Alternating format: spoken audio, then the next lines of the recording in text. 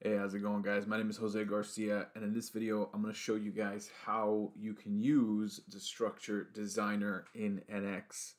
The Structure Designer is a new addition after, I think, about 1953. They added this, and they've been refining it, so I want to show you guys some examples here that might make it easy. From my understanding, based on my experience training, it seems like SolidWorks has had this for quite a while. And when I talk to people, they say the SolidWorks one is pretty darn good. So I'll leave it to you to decide if you think it's as good as that, if you're coming from SolidWorks or any other software. Okay, so the first thing you have to do is come over here into this little new button right there. And once it loads, you're going to go ahead and create an assembly.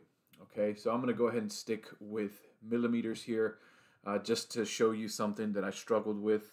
And of course, we can go ahead and give this a name, call this video example, okay?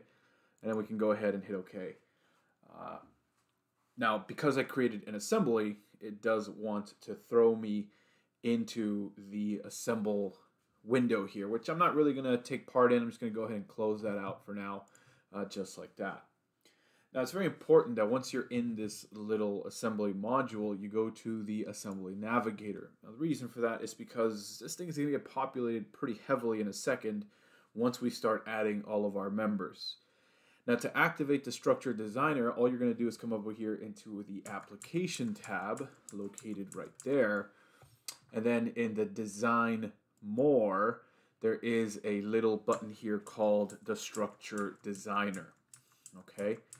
Now go ahead and click that and give it a couple of seconds, and as you can see, it throws you into this little environment. Now you do need the license for this. I'm not sure if it comes included with NX by default. Okay, so if we take a look at our assembly navigator again, you can see that it's still pretty bare. The video example assembly is still the only part here. But we did get a couple of new ones here, right? The one that I want to show you is this one, the Structure Designer Navigator. You can have as many structures as you want in here, but we're just going to create one for now. So the first thing you need to do is hit this little button that says New Structure. Okay, it needs a structure in order to be able to do this. All right. Now, here's where things get a little weird. By default, it wants to throw you into this ISC library. Okay, now the ISC library, or did I say it right? ISC, yeah. It only has inch parts, so you will not be able to use metric for this particular library. I said, well, if that's the case, then why the hell is it just showing me this library? Well, that's because you need to change it, right? So if you're working in inches, then this is totally acceptable. You can use ISC and it'll work just fine. But I want to use metric since, after all, my part file is in metric. So what you need to do is come over here into the menu and then go over into the preferences, and then you have to hit the Structure Designer button there. Okay?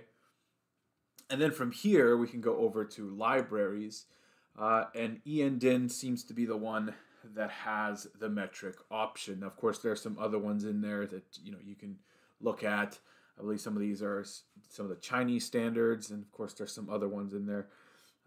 Of course, you can add your own if you want. That's located in a directory somewhere on your C drive. And if you're in Teamcenter, then that's a whole different ballgame. Unfortunately, I wouldn't be able to help you there. But you can go ahead and hit this first one here, the ENDIN one. Go ahead and hit OK. And now your library is set. So now, when you hit the little New Structure button, you can see that the library has changed over to that environment. So you're going to go ahead and give this a name, right? So I'll call this video structure here. Now what this is going to do is pretty weird. It's actually going to create a child to your main assembly. Now if you remember, our video example is the main parent right now, right? Probably should have named it something else, but you'll see what I mean. Just go ahead and hit OK. Give it a couple of seconds. As you can see, the Structure Designer Navigator has now populated with a new folder here. Okay, and if you look over in your Assembly Navigator, you can see that it created a child to the main parent. Okay, so that's just something to keep in mind. Now from here, we can go ahead and build a frame. Okay, so you can either build it through sketches if you want, to 3D lines. The choice is entirely yours. But I'll go ahead and use the frame module there. And I can come down here over to the corner, for example. Let's say I want to start here. And, you know, let's say that for the length, I want to do 1,000. For the width, I want to do 500. And for the height, I'll do 250. Okay, something like that. And as you can see, there's my little frame there. So I can go ahead and hit OK. And as you can see, the frame shows up as a 3D line. All right. Now you do have other things to do here if you want. You can split some curves and do some other weird things, but we're keeping this simple. We're just going to go ahead and hit finish once we have our frame. Now that our frame is constructed, we can go ahead now and start adding some members. Now the members button is found right here. Okay. Now if you use the AISC library at this point, it would actually return an error and say, hey, you can't use inch members on metric parts. So that's what we had to go through that whole initial process. But now if you click it, it's going to take a while to load that library, but it will show you all of the selection options that you have in that ENDIN library. So as you can see, here we go. Pretty popular one seems to be T-slots, but of course you have other types of extrusions or members. Okay, I'm going to go with T-slots here. And of course, T20 seems to be pretty acceptable for me, so I'll go ahead and stick with that.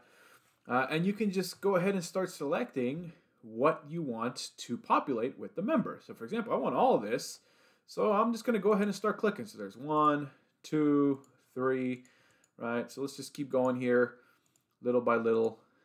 And once you're happy with it, you can go ahead and hit OK. All right. So what it's doing now is it's creating separate part numbers or separate parts for each of these members. Okay, so it does have to go through a process here. Just give it a couple of seconds. It's also trimming your corners depending on your corner definition. Okay, I kind of skipped that on purpose just to show you where that button is if you want to do it externally. All right.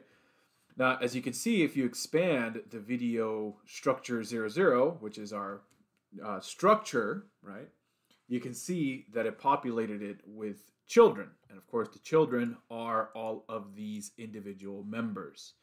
Okay. Now, it also did something pretty funny. It did miter these corners, which I guess if that's what you're after, then fantastic. But maybe I don't want that. Maybe I want them to butt with each other, right? I don't want them to do anything weird like that. No fancy cuts. So I can come over here to edit corner, just like that. It's this little guy right there. Kind of highlight it for you. Little edit corner. All right. And of course, I can go in here and select the corner I'm interested in. As you can see, there it is right there. And it says that, you know, 2 of these are going to miter and the third one is going to butt. Well, if I move this one to the top, just like that, that becomes the miter joint. But I can set this to none, just like that. And you can see that now both of them are forced to butt with that single member. Okay. So I can hit apply. And I can do that for all these other ones, right? So I'll go over here and do the same thing, right? So I'm forcing this one to extend all the way through by moving it to the top, okay? And then now this one here, I'm going to set it to none. And as you can see, it forces the other 2 to butt. So it's a little bit of a process. You could have done that when you're making these members. But if you ever run into that situation, then this would be where you would change it. Now, unfortunately for me, I totally forgot to add a member right here. So as you can see, the corner really wasn't cooperating. But that's not a big deal. You can come back to member and add it manually. So I'm going to let it load really quickly. And I'll go ahead and select that. And the cool thing about this package is it is pretty adaptive. As you can see, it knows that it needs to abut those bottom and top surfaces of those 2 mitered corners. But I'll just do a couple more here, right? I'll fly through this very quickly, right?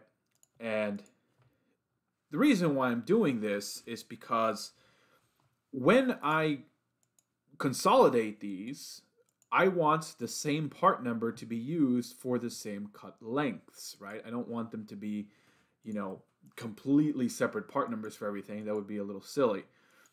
So that's why I'm trimming all of these as I see fit, okay? So I'm almost done here. I just need one more, or two more actually. And let's change that to none, hit apply, and finally one more over here, right, like that. This one's going to be a little bit hard to pick. It looks like it's being kind of a pain in the butt there.